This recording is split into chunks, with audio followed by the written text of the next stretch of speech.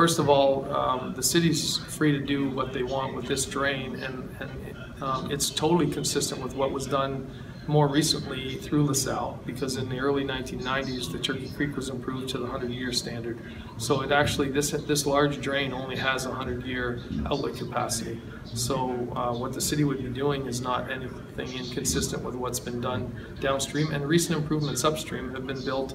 You know, the section from Howard Avenue to Walker was built, I think, in the mid-1990s, and it was built to the 100-year standard. So this is just a mid-section of drain that has just a very large capacity, and it has a lot of hardscape that needs maintenance, and whether you want to maintain status quo or whether you want to replace what's there with something a little more, I guess, multi-use and more green, environmentally compatible, and has some other assets associated with it instead of just drainage. Well, I think it would be certainly aesthetic improvement, preservation of that drainage function, but then trails, linkages of the neighborhoods across the drain. Right now, that large drainage corridor provides quite a barrier between people moving. You move over the bridges that are there, either the roadway bridges or the few walking bridges that are there. So this would provide a little more opportunity for more casual crossing and interaction across, through that